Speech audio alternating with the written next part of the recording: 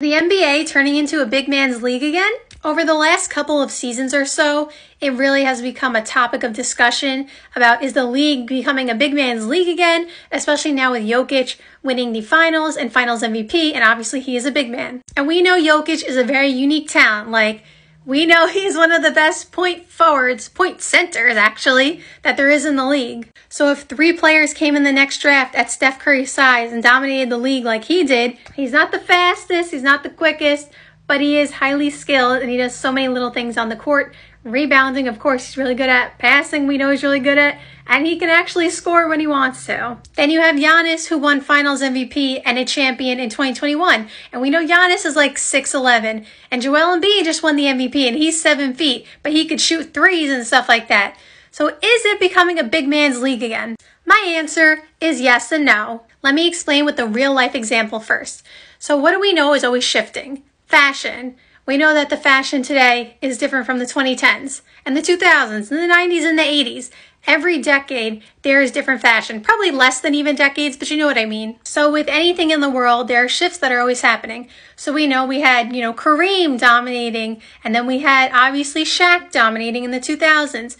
And then now you have Steph Curry, in the 2010s, 2020s, early 2020s, I guess, because, we're in 2023.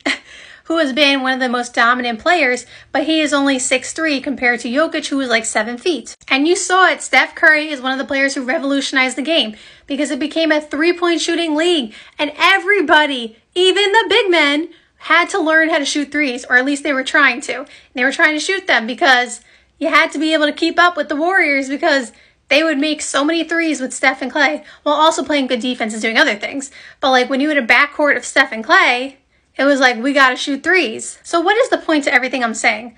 I think this has been a gradual shift since the 2010s maybe. I don't know if you've noticed, but not just big men, but the league has shifted towards more 6'8" wing players who can do multiple things, defend, can score, can shoot.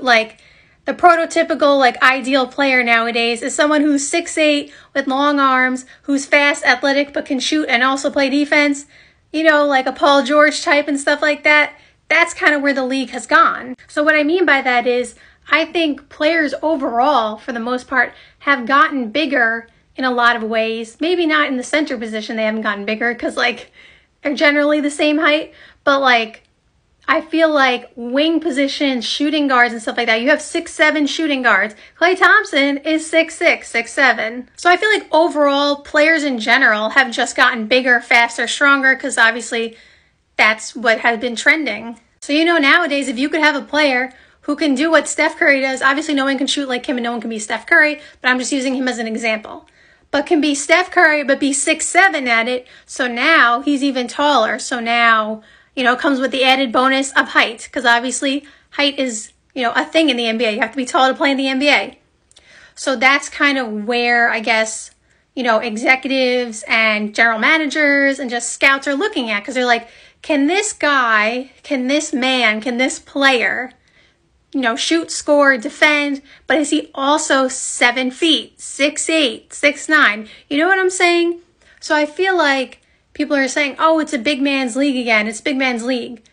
I don't necessarily agree with that because I just feel like players in general are bigger now because that's kind of how they've been, scouted. But besides that, I really don't think there is a shift back to a big man's league because I think it just has to do with the fact that Jokic is really good and Embiid is really good and Giannis is really good. So if 3 players came in the next draft at Steph Curry's size and dominated the league like he did, everyone will go back to saying, oh, they're not even small, but you know what I mean, a small players league. And then if we had someone like Draymond, who obviously didn't invent small ball 5, but he is one of the players who popularized it, because of the Warriors, everyone was trying to play small ball 5.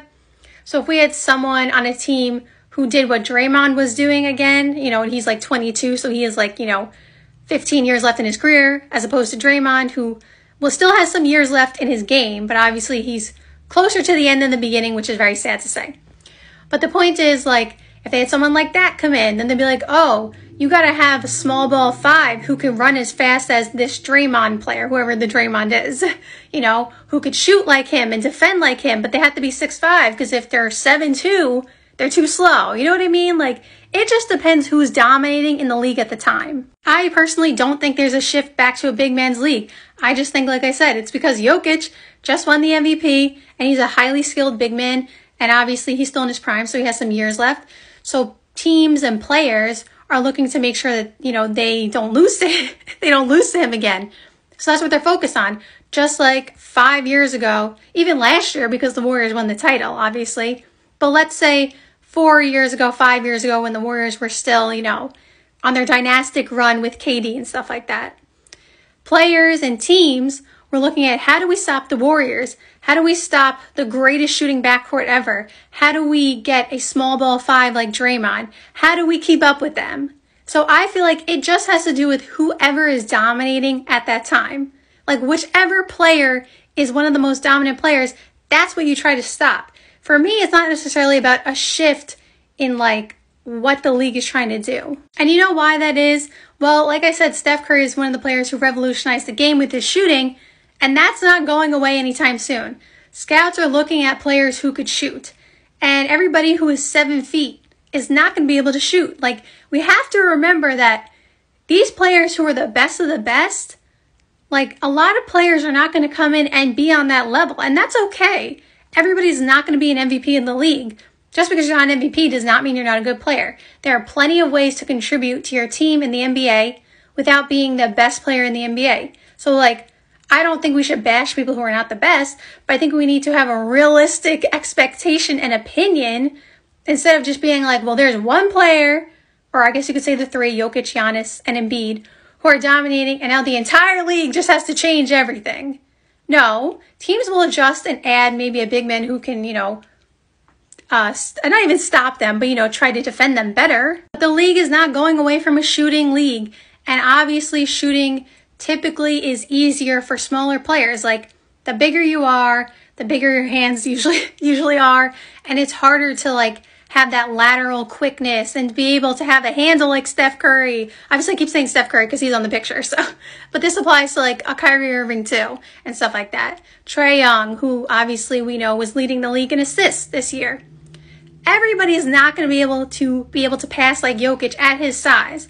So the point that everything I'm saying is, yes, there are some dominant big men in the league, and there will always be some dominant, players in the league at each size. It just depends who is dominating the most, what team is dominating the most, and how do you stop them, or how do you try to stop them. So whichever team is the next to come on the rise, if they have a player who is like a 6'8" wing, how do you stop him? So that is how I feel about the situation.